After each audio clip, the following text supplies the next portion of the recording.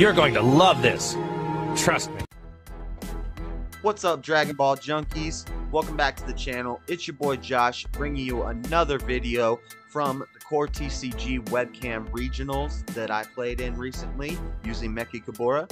Today I got a Hatchiyack match for you from round 3. It was a cool match, and I think we're doing well, but you'll see how it ended in this video. Check it out. We are recording. Let's find our pairings. Round 3 just started. All right. Thomas Denardi took 32. Wait for our opponent. Mechikabura. Can barely see my leader.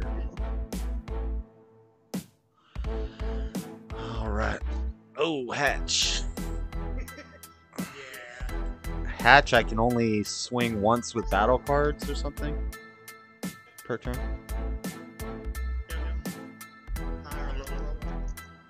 Hi.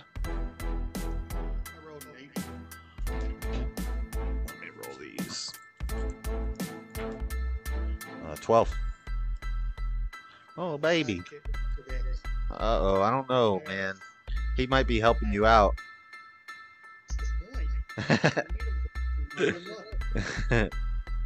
Nice.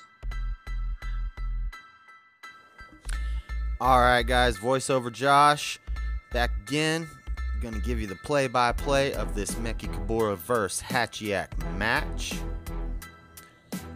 This was an interesting game. The guy's got his little baby in his lap. And the little guy is nice and happy at first. He starts to get a little grumpy as we move through the game. But anyway, my turn 1, I get my toe out. And that's all I can do because I went first. He gets a Kai out, which is a blocker, lets him draw a card, a little cantrip action for 1. He's playing Hatchiyack, so I can only attack once per turn with battle cards 7 cost or higher. So I'm just thinking of how I'm going to play that. My Mechikabura is an 8-drop, so he gets around that. My leader has triple attack when I do my ultimate, which also gets around his hatch. So I'm feeling pretty confident about this match. So I charge for turn 2. I do my balls. I get my balls with my leader swing. No balls in life, luckily. And I'm counting my balls. I tap 1 to play a Mechikabura. He lets me draw a card. He also lets me play a Toa or a Salsa if I pay 1 energy and search it. I'm going to pay 1 more energy for my Salsa. Let me get some more balls. And I'm going to swing. So I'm warping his cards. I'm drawing card off Salsa. I got my blocker on the field. We're looking good right here. We're looking good. He combos out a Fu Shrouded in Mystery. That card could be scary if he got to turn 6. Alright. He doesn't do much with his turn. Passes back to me for my turn 3. We're going to charge a Poutine. I'm going to swing with my Salsa just to get some card draw going. And he does. I can't remember if he took that. I missed it. Now we're gonna go ahead and I'm thinking I'm gonna tap 2. I still haven't awakened yet. I tap 2 to play my Toa Unison, and I go ahead and warp a card. Now I think I just warped a card there without pitching 1 from my hand. This is a mistake that I made a good bit throughout the tournament. So I want to apologize for that. I'm not a pro, guys. I mess up a lot. I'm never doing it maliciously. I'm just doing it because I'm just not a pro. I'm not, I'm still learning. All of this is a learning experience. But I did not pitch a card when I warped his Kaya with my Toa. So I'm doing my ball stuff. And I'm going to awaken, get an energy back. Now, unfortunately, his hand is getting very fat. His hand gets really big in this game. And it's a problem. It's something I'm thinking about, I'm worried about. But luckily, he can't attack either with battle cards that are 7 or less once he attacks with 1 with his leader. He keeps getting up because he's got to tend to his baby. And the little guy's getting a little restless. But it was so funny. I had fun playing with him. He's a cool guy. Anyway, see, he's got a fat hand. He plays out another Kai, draws a card. So he's got blockers on field. He's got draw power. Look how fat his hand is. So I draw one, but I got a decent size hand. So we're at 4 energy.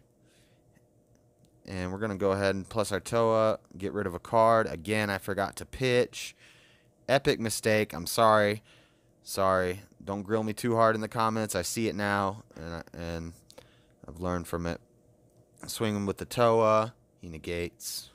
He's down to 4 life. I still have quite a few life left because he's not going very aggressive against me yet.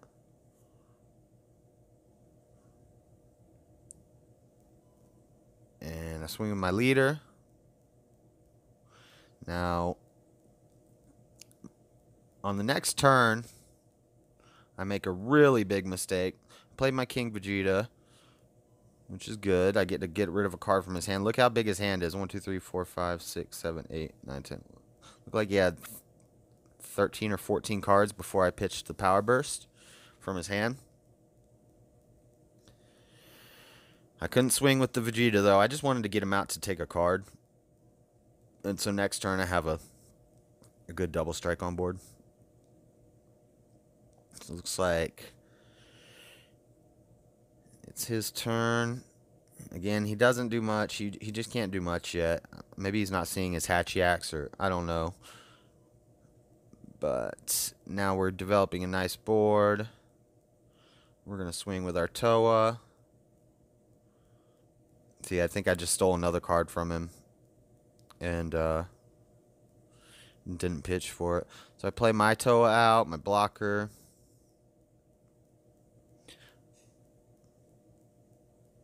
He gets his black blocker out because I removed a black card from his field. I swing with my King Vegeta, so next time he has to kill that before he can start going in on my leader unless he wants to pitch a lot of cards. Now this is where I screw up epically. So he didn't do anything again that turn.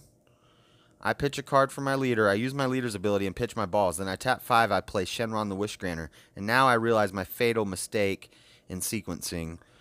I needed to play the Shenron first to have Sparking 7 in order to give my leader triple attack, or triple strike, and then use my leader's ability. But since I used my leader first, I couldn't use Shenron's ability. I couldn't draw cards. I couldn't do anything. But I get 3 attacks here. We're threatening his life. We're drawing cards. So we are still applying pressure. You know, even though I didn't get the triple strike, triple attack, which would have likely killed him that turn, I got a lot of cards out of it. Now, we're about to come up on his last turn. He gets his hatch boys out. He gets his big hatches out. And he begins to swing at my leader. He doesn't have them out yet. He will in a second. But he just swung. He comboed some cards. And the problem is, as he plays out cards, as he combos cards, I'm just snap taking life. I have like 7 life. So I'm just taking it, taking it, taking it. He's going to build my hand up while lowering his hand. And now he gets his Hatchiyack out. His first Hatchiyack, which is a dual attack, I think. Or maybe a double strike.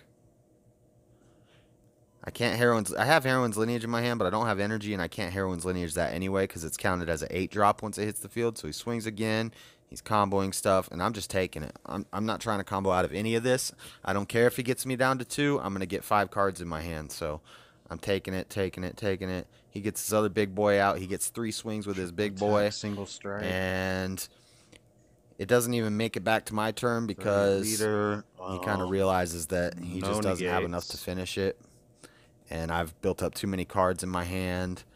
So even though he keeps swinging, he doesn't have enough to kill me. 40.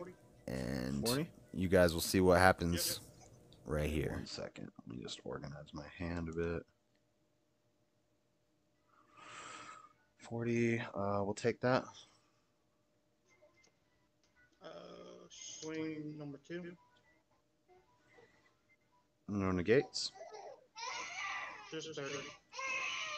30.